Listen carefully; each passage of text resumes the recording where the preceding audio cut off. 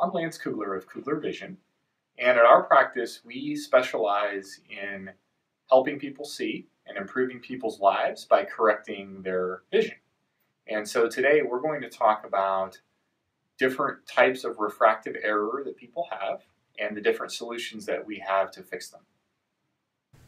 So today we're going to discuss solutions that we have to correct distance vision, near vision, astigmatism, and the need for bifocals.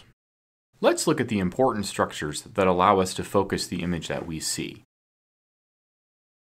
The cornea is the outer layer of the eye. The lens sits inside the eye. These two structures focus the light onto the retina, which is in the back of the eye. The retina is connected to the brain by the optic nerve. The front part of the eye, consisting of the cornea and the lens, is called the anterior segment. The back of the eye, consisting of the retina, is called the posterior segment. So if we think about the eye like a camera, the front part of the eye is like the lens, and the back part of the eye is like the film. As light enters the eye, it is focused by the anterior segment onto the posterior segment. Let's see what this looks like in a normal eye. In a normal eye that can see without glasses or contacts, the light is focused by the cornea and lens directly onto the retina.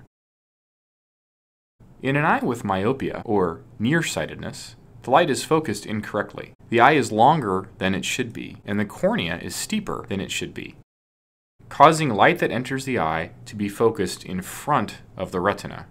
So the light does not focus directly onto the retina. That is what gives us a blurry image. So for a nearsighted or myopic eye, objects at a distance are blurry. In a far-sighted eye, also known as hyperopia, the opposite is true. The eye is shorter than it should be, and the cornea is too flat, causing the light to focus behind the retina. As light passes through, it causes a blurry image on the retina, which causes the image to be blurry. Astigmatism is slightly more complex. In an eye with astigmatism, the light is bent in two different directions. So as the light enters the eye, half of it is focused to one point, and the other half of the light is focused to another point, which could either be in front or beyond the retina. Neither point is focused directly on the retina, so the image that we see is blurry. Now let's discuss accommodation. Accommodation is necessary for us to see up close. The lens inside our eye has the ability to change shape and focus depending on what we are looking at. When an object is farther away, the lens relaxes and focuses the light onto the retina. If, on the other hand, the object is close, for example an iPhone, the lens changes its shape accordingly and focuses the light onto the retina. As the object of interest changes its location, the lens changes accordingly, so the light is always focused onto the retina. The lens changes as we age. These changes lead to the 3 stages of dysfunctional lens syndrome. Stage 1 typically occurs in our early 40s. The lens loses its ability to change focus, so the light is focused outside the retina, which leads to a blurry image. Stage 2 occurs between our late 40s and mid-60s. The lens becomes cloudy and blurry, and the light that enters the eye is low quality. The image that we see is blurry, and our night vision suffers. In stage 3, the lens becomes cloudy and dark, and light is blocked. This is called a cataract.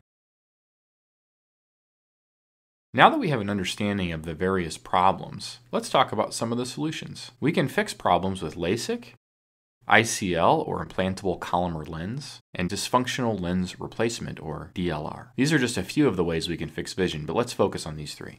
Let's talk about LASIK. In a nearsighted eye, the cornea is too steep, so the light is bent in front of the retina. LASIK uses a laser to change the shape of the cornea, making it less steep so that the focal point of the light moves to the retina. ICL is another way to fix nearsightedness. Let's consider a nearsighted eye again. This eye focuses the light in front of the retina. An ICL is a lens that is inserted inside the eye, behind the iris, in front of our natural lens. This lens changes the direction the light is bent and focuses the image onto the retina. Now let's discuss lens replacement. In an eye that requires bifocals or reading glasses in order to see, we use lens replacement, or DLR. We use a laser to make a small incision here. We remove the inner part of the lens and replace it with an artificial lens that has the ability to see things that are far and also has segments that are able to see things that are near. After DLR, people are able to see both far and near with their new lens. They also will not develop a cataract because their lens has been replaced with an artificial lens.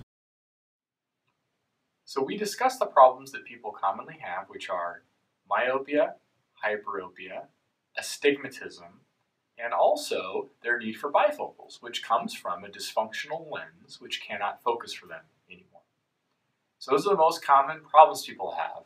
But as you learned today, we covered the types of solutions that we have for those problems, and they're different for everybody. So there is not a one-size-fits-all to fix these problems. We look at every patient individually, do a comprehensive evaluation, and then we decide what is the best technology and the best approach to fix the problem and to improve the life of the patient and what they are looking for as a result.